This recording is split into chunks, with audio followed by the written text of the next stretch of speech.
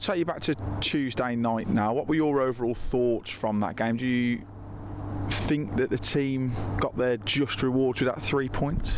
I feel like it was very much so deserved. Yeah, I feel like we were going to go there and it was never going to be a footballing game. I feel like we knew what was in front of us, and Port Vale are good at what they are. They've had a good run to the start, or good start to the season so far. So it wasn't going to be a game where we walk over, play football and walk away with 3 points. I felt like every man from dug in. We left everything on the pitch, and rightly so, we walked away with 3 points.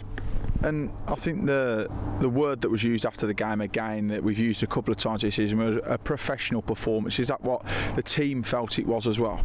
I feel like we're coming together well now. I feel like everyone knows everyone's strengths and weaknesses, and we really dug in deep for the 3 points on Saturday. I feel like it meant a lot to this football club, and obviously we got the 3 points there. So hopefully this Saturday coming now, we can kind of tackle that objective and get away with 3 points again. And 4 points out of a possible 6 that have been on offer from the last 2 games, both home and away. That then gives you a really good, springboard to go and try and get, another 3 points this week, and then make a good week into a very good week. Well, I think the month is more consecutive. So we've had a good run before, and now this month coming, I think we've played 2 games or 3 games. We've got 4 points from the 2. So we're gonna go try and beat the last run better, and hopefully we can.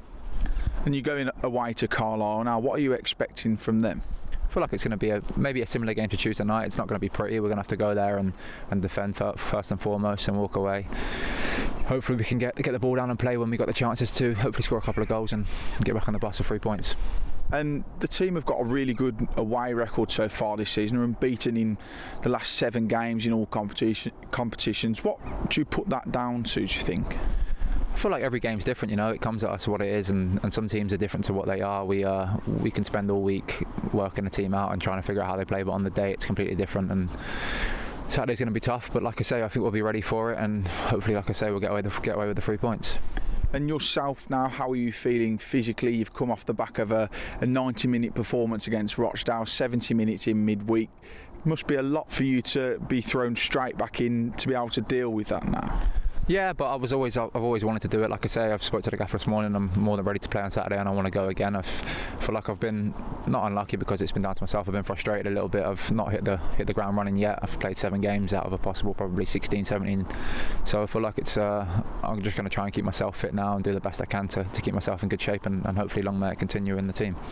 Yeah, and it's all about that, isn't it? You've done your rehab right. You've got yourself back and ready to go, and that's testament to yourself, because you could laze around, mope around and think, things aren't going right, but you've gone about things properly and got yourself back into the team straight away.